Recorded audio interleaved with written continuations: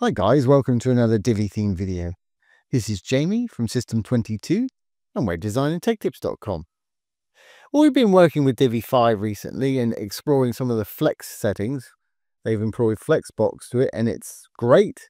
There's a bit of confusion over it, but I've done a few videos on it. I like it. Now, somebody actually asked us if we could use it in a carousel or a slider. And well, not really, but there's a workaround. But I can show you how to make different amounts of columns with your text within your slider. As you can see, we've got 3 in this one, 2 in this one, 4 in this one, and this is just a regular one with 1 in there. Really easy to do. So let's get started. I've got my visual builder open right here, so I can close down this page. Let's get rid of this slider and we'll start from scratch. I've got a section, the blue tab. In there, I've got a row, the green tab with a single column in it. I'm going to add a slider module. And just for your information, this will work with any text-based module. There's our slider. And it's not specific to just Divi. You'll be able to do this with Elementor or anything that's got HTML in it. Okay, well here we are. Here's a regular slider. It throws in a couple of slides for us. I'm going to leave our original content there. I will separate that title a bit so we've got a bit more space between it and the content there. Let's go into our first slide. I'm going to delete the second slide. I'm going to go into my first slide over here. I'm going to leave everything exactly like it is because we're just going to focus on the content today.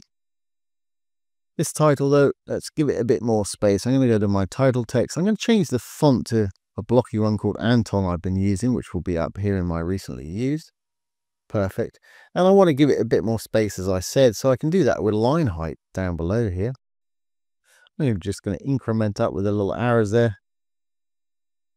There we go. We've got a bit more separation there between it and what I'm going to turn into the columns here.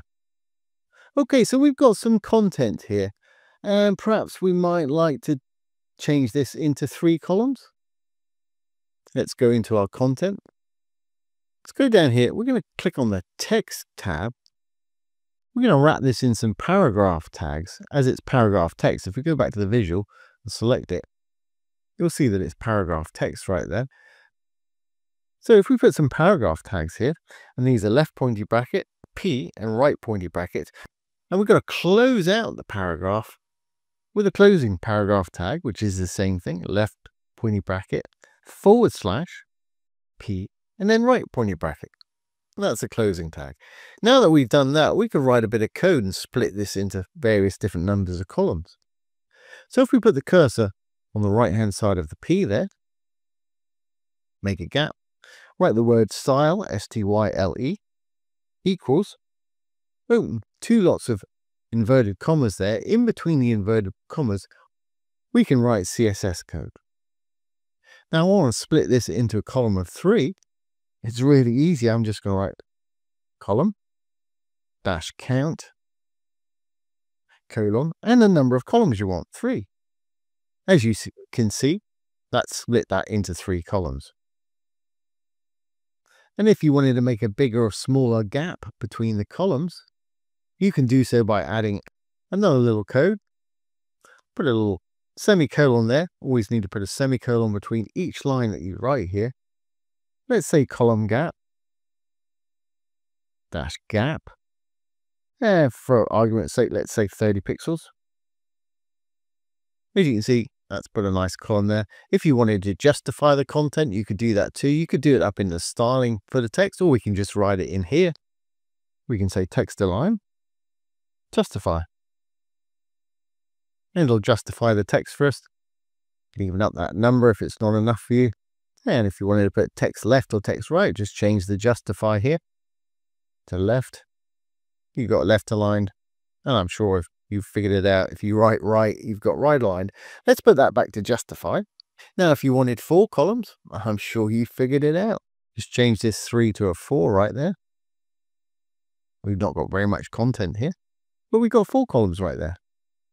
And 2, yeah, you guessed it, just change that to a 2. Got my T missing off my left there, so it's central justifying right now. Let's put that back to justified.